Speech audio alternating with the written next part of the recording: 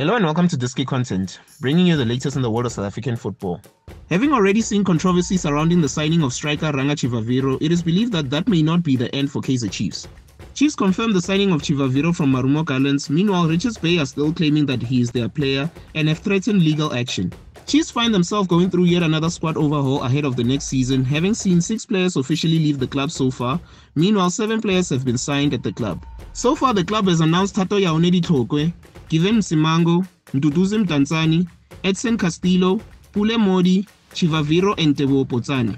Already there's been Chivaviro's controversy, coupled with Modi's personal battles with his former agent, but now it is believed that their latest signing, Potsani, could also get Chiefs in hot water. Potsani joined Chiefs in a signing that caught everybody unaware, with the former Bloemfontein Celtic star signing from Royal AM.